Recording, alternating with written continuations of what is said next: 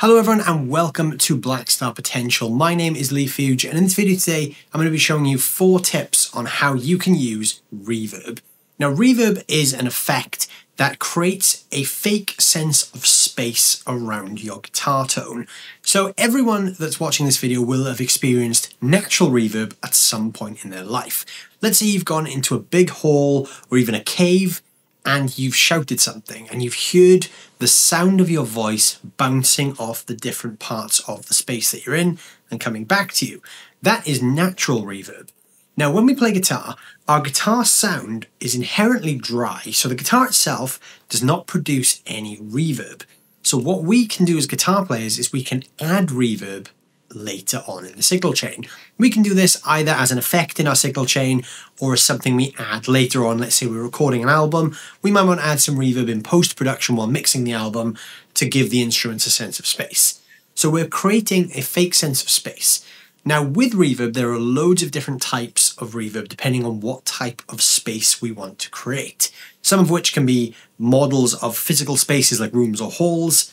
And then we also have other types of reverb like spring reverb that you often hear in vintage guitar amps, or plate reverb that was really popular in the 1980s studio musician scene. So in this video I'm going to show you 4 of my favourite ways to use reverb. Now all the reverbs that we're going to be hearing are coming from the Blackstar AMPED 2. So everything you're hearing is coming from this unit. You can take these principles and port them into other Blackstar products as well. But we're going to be using all 3 modes of the reverb that are built into the AMPED 2. So the gear I'm using in this video is my Chapman Guitars ML3 Traditional, and that's plugged straight into the AMPED 2. Everything you're hearing is going to come from the AMPED 2, and that's going via the XLR output. I'm using cab rig, and that's going straight into my audio interface. So the first method that I'm going to show you is using a room reverb to add some space to a clean tone. Now I've dialed in a really simple American clean tone. So the American voice that I've got dialed in is using the 6L6 response and the USA voice here. The gain is set to just about 1 o'clock, but we're not really pushing any gain out here. This is pretty much a clean sound. I've got the bass just above midnight. The mid is scooped back to about 10 o'clock and the treble is just a little lift up to about 2 o'clock. And then obviously the master control you can set to taste depending on how loud you want to actually be. So my basic clean tone, using those EQ settings, sounds like this.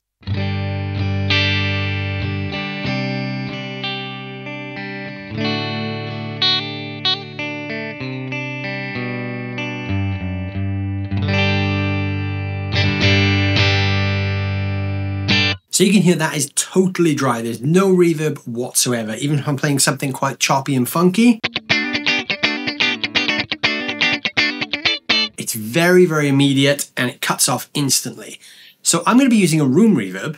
I've got the time and level set straight up at 12 o'clock. I'm going to be using some slightly more extreme reverb settings in this video so you can hear what they're doing, but in your own setup, you might want to dial these back a little bit to blend in with your overall tone. So the room mode is going to add an emulation of a room. So what we're going to hear is not that dry direct guitar signal. We're going to hear an emulation of a speaker inside a room, and that's where we start to hear natural reverb, because even in a room this size I have natural reverb. Even though it's not that audible because I've got acoustic treatment, when I hear a speaker in this room I'm still hearing the sound bouncing off different walls, and that is natural reverb. So this is going to add some space to my clean tone, which is going to sound like this.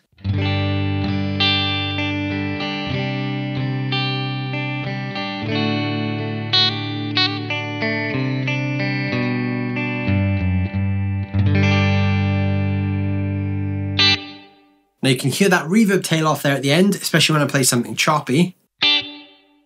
We've got that tail, that's the reverb. If I play something funky, it's going to sound less direct.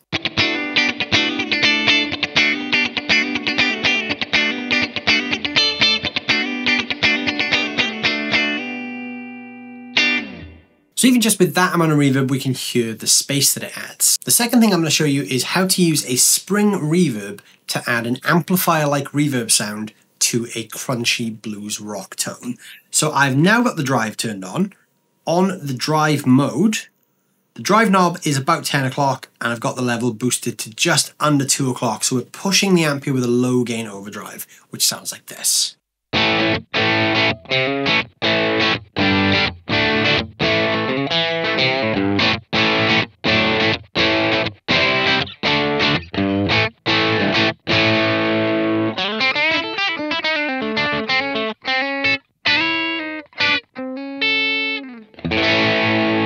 So that's incredibly dry.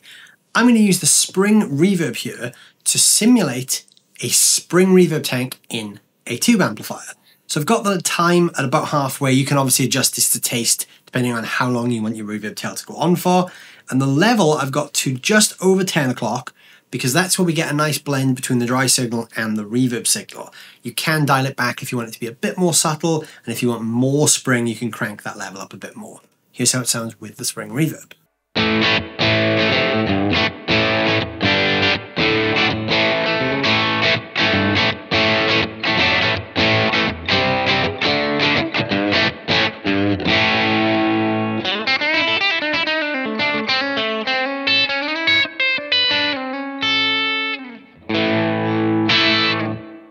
So that's quite reminiscent of old tube amps that have spring reverb tanks because we get that nice push from the drive, but then that spongy kind of reverb that you get from a real spring. The third thing I want to show you is how to use a big, spacious sounding plate reverb for a really full and lush sounding lead guitar tone.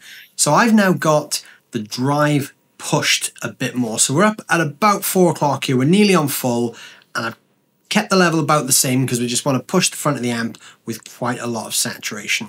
Now here's how my lead tone sounds completely dry.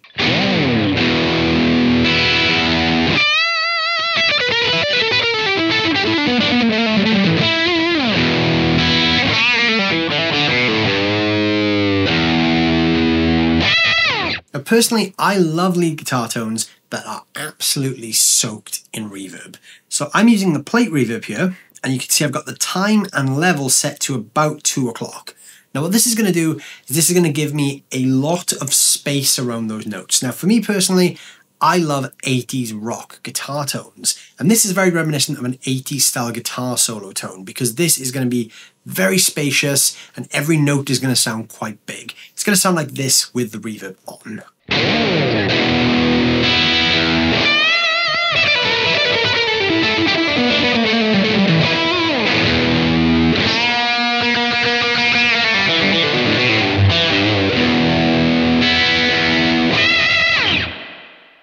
So you can see how that adds a ton of space to that lead tone. Now, like I said, I like those lead tones that are quite extreme with the reverb settings. If you are not as much of a fan of those big spacious lead tones as I am, you could use the same principle but dial back the reverb slightly. And the final thing I'm going to show you is how to create a very ambient and kind of fake shimmer reverb sound using the AMPED 2. So I've now gone back to my completely clean sound and I'm going to be playing a simple chord pattern, and what I want to do is I want to create an ambient sound for this chord pattern. So the pattern I'm going to be playing is something like this.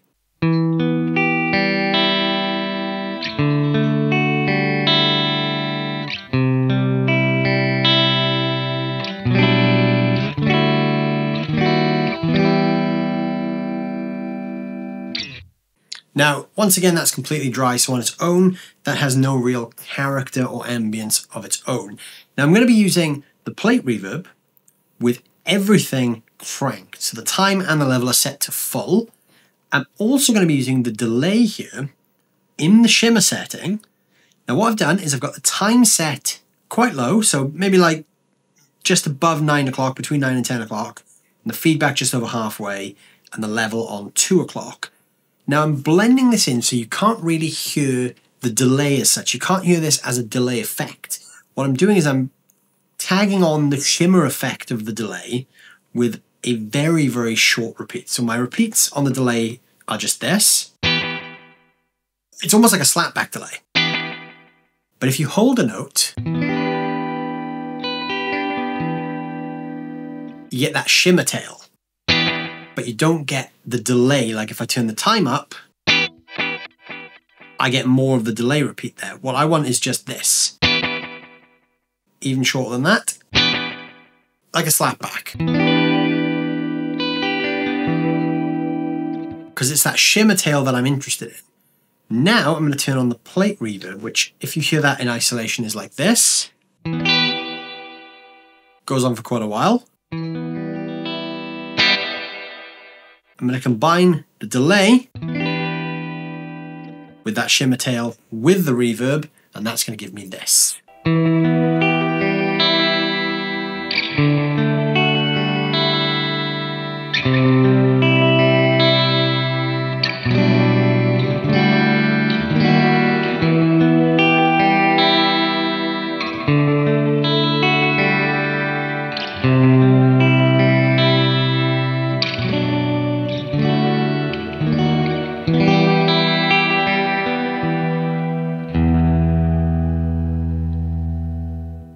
So that created a nice ambient, almost pad-like effect. So pairing the shimmer of the delay with a really short time repeat and a huge reverb sound gives me kind of a fake shimmer verb sound. So there you go, there are 4 fun tips on how you guys can use reverb with your Blackstar AMPED 2.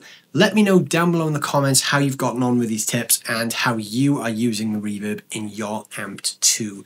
In the description, there's a link that takes you over to the Blackstar website where there's a full write-up on this lesson and everything I've talked about. You can see that over there in an article form. Don't forget to subscribe to Blackstar Amplification on YouTube for more free video lessons like this. And there's a ton more content over on the Blackstar Potential page, which is linked down below as well. If you're looking for a music teacher in your local area, you can check out musicteacher.com. They have a huge network of teachers all around the country waiting to help you guys out. Thanks so much for watching, and I'll see you guys soon.